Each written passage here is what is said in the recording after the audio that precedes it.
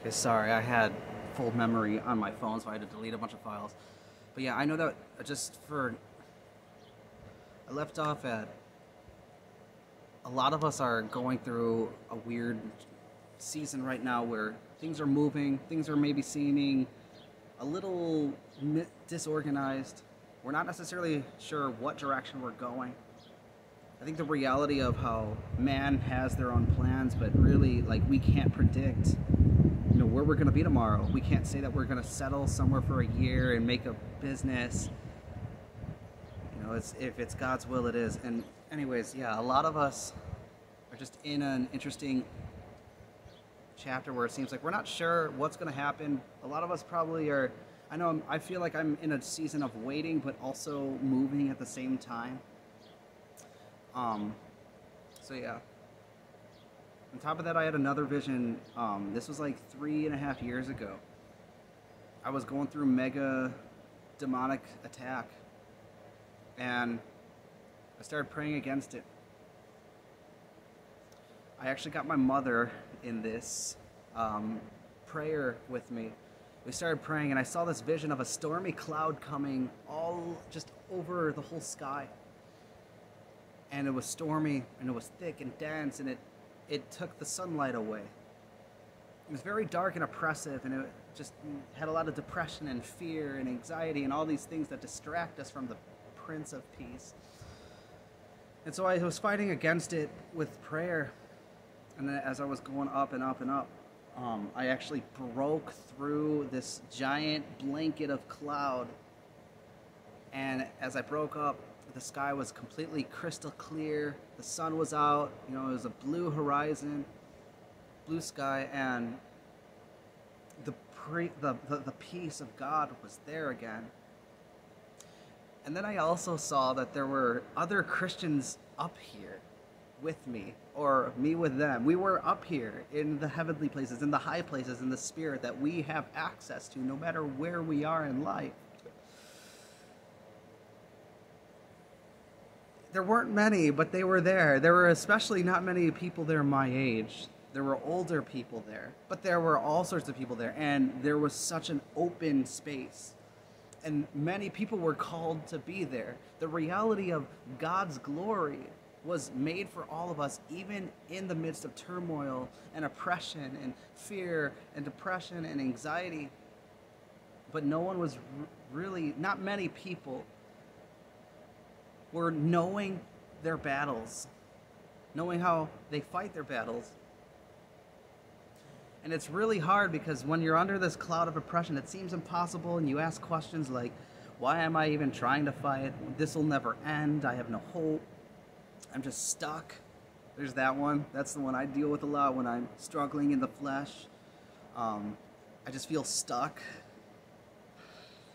But then when I was finally getting, and especially now, like that I've been consistently fighting and seeking God and realizing these revelations again, just the reawakening of His glory and destiny and purpose over my life, not just on a theoretical level, but in a living level, that He has everything under His hands, and we have to know it. We have the capabilities of knowing it, all of it. These things are made for us, and they're good. I want to acknowledge that we have this right now. And whatever is distracting us is something that will be eliminated in our lives if we just believe, if we just have the faith to step into His glory, out of darkness. And He will give us the things that equip us while we're walking in this life, fighting against the evil one, conquering it with the blood of Jesus. We have these things. So there is hope. I realize all of this came to me specifically right now because we're in an interesting time. Where I'm currently at, where I've seen all over, I guess the United States really, everywhere from the Midwest to the West Coast and everywhere in between, public social relations are just different. You go out in public and everyone's now scared. Everyone is skittish. And now if you act at least for me, I know this is for a lot of people. Like, it seems like we all feel like we have to be in single file line and, head straight looking and not looking around or dealing with any other business, just getting in, getting out. That's how everything feels, and people are posed and scared. And if I feel like if I step out, I almost feel like someone's gonna get offended, scream at me, hurt me, call the police on me, all these kinds of things. And I see this on people. There's just this fear on all of us. That's a spiritual battle. That's a spirit of oppression in the air. And so with these particular visions, I want to acknowledge that right now we are, as Christians, called to be the salt of the earth and to not be tasteless. The thing is that if we are naturally Christians, if we're naturally in love with Jesus, in this specific time, we will be salt. It'll be on a very loud volume in contrast to the past, in contrast to the last few years. As COVID's been breaking, I don't want to say breaking apart, and we don't know what's going to happen. There might be another crazy lockdown or whatever, but right now it seems like, the mask mandates are coming down and things are starting to chillax, but now there's a different atmosphere we're left with. And I see people are just scared. They're scared to say something to a pedestrian, crossing on the sidewalk, or scared to even make eye contact. No one trusts anyone anymore. And I noticed that it's been way harder for me to go out of my way to tell anyone about Jesus and to step in faith and to pray and to see miracles happen and preach the gospel. It's just been extra difficult. This last week, I've started to really step out of that. Tell people about Jesus. Share the gospel. Pray for people. Just minister. Took my guitar out, did some public performing even. Secular and Christian, whatever, but I did it, and all of it just seems more posing, more uncomfortable. I feel like someone's about to call me out and scold me. But as I started stepping out of this, I realized that spirit of fear is just a lie, it's a delusion, and no one wants it. And it just doing a little thing, it made an impact on me. It made me more bold and get out of that fear, but it also seemed to help the others around me, even if I wasn't directly talking with those. It just, us as natural human beings do that, and it was coming back to those normal things that we've always done. And so I just want to release that out loud. I want to release that over YouTube, that you can minister to others. I know right now for me, there's been a conviction about being transparent, about not blending in, about being salt, the salt of the earth, letting your flavor come out. And it's been extra hard, yet it's been extra tugging at me to know my identity in Jesus Christ and to let his supernatural spirit pour out of me onto this earth. I just feel it right now. It's like water, rich water just pouring out as I'm saying these things. It's just rich, nutritious, sweet tasting honey coming out of me, oozing out of me into the air. It's just freeing.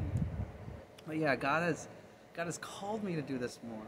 And it's been hard, but the more I've broken through, the more I've had victory. The more I've seen my identity, the more I'm hearing God's voice, the more I know his promises for me. We've been so distracted. A lot of us, especially my age, I'm 26, and people a little younger and a little older than me as well, I think a lot of us feel short-handed because this quarantine, way older people about to retire and stuff, everything's just going kind of hectic in our economy because of the quarantine and the boomers now all retiring and such, and it's thrown a lot of us off.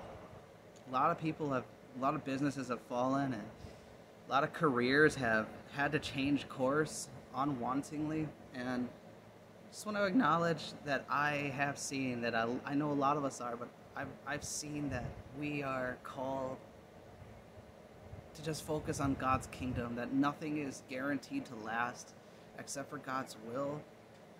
And I know this is where he's taking all of us. And so right now in the Christian world, in the Christianese church, I've talked a lot of things and I probably sound a little passive or sarcastic or even just maybe bluntly negative. I've said a lot of things um, criticizing wise, over the American church, knowing, that we're not right. But I've struggled. I want to say I'm sorry if I've said anything that sounded a little offensive. I want to acknowledge, though, that God is getting us out of our comfort zones. And it's the few who are really willing to go out of their way to seek the face of God and put everything aside to run after Him. Those are the ones that are going to be used. Nothing else we can do. Nothing else we do will matter. And so the theme that I've really heard, especially after stepping out and trying, just doing whatever I can to go out and tell someone about Jesus, or to go out and just worship, even in my own prayer closet, is that the harvest is great, but the workers are few. There is such an immensely great harvest, and believe it or not, guys, yeah, there's a lot of people that when they hear about Jesus or God, they're immediately going to turn their back and scoff and mock you and whatnot, but there's also a lot of people that are outwardly hungry, and they're desperate enough to hear what you have to say if you really know God. And the Spirit is more receptible right now because of that. People that never cared, people that never had to worry or deal with fear and always felt secure, are now falling into places where they're getting a little insecure and starting to worry and fall into fear. And that's where any of us, can actually hear the voice of God. It's when we're vulnerable. They just need someone to share it with them. So that's where I'm at. I think that's all I have to release. I have a lot to release, actually. I have so much to release, but I'm going to end this right here for now because it's been a while. It's been about 17 minutes, I think, altogether, so 18 minutes, whatever. But yeah, just to let you know, I do have YouTube videos scheduled until July 13th, I believe. And I've been posting YouTube shorts and just stuff in between. Just trying to keep my content going. It's not the quality I want it right now, and it's not really the kind of niche that I want, but it's just what I'm managing, and as I'm seeking about what God actually wants me to do in regards to ministry and in regards to just who He made me to be, I'm kind of dissecting all of that and realizing I've been beating myself up and being overly critical about my craftsmanship in all of my aspects in life, including YouTube videos. So thank you guys for listening. God bless you, and I think that's all I really have to say. Jesus is King, and He loves you, and He is calling you to something greater. Do not let yourself stay in your dark closet. Know that God is immediately ready to use you because, guys, severely, the harvest is great. It is so richly abundant. It's ripe and juicy, and it's ready, and the workers are very few. Very few. It's very, very few. I just have a conviction thinking about all of these Sunday morning churches that are doing nothing, but there's nothing but pew warmth, pew warming. It's all there is, and it's hard to do anything beyond that. It's not easy, guys. It's not, but it's what we're called to do. It's what we're called to do. A lot of you aren't necessarily called to do things like go out in public necessarily. But I know there's a lot of tugs on a lot of people's chests about ministry, about the gospel right now. And if you just tap into it, don't be scared. Just try, give an effort. That's all I can say because that's all I've done. But God has shown through. God has shown through. It's His loving kindness that leads us to repentance. It's not about whether you're good enough or not. Are you being obedient? God is calling you what you're called to do right now, what you're capable of doing, the grace that He has given to you. Look at that. Look at His cross. Look at the serpent. I'm referencing John chapter 3, as Moses lifted up the servant, so must the Son of Man be lifted up. Don't look at the servant, but look at the cross. Look up to the cross. Look and live, as D.L. Moody would say. Okay, guys, that's all I have to say. God bless you. Jesus loves you. Hallelujah.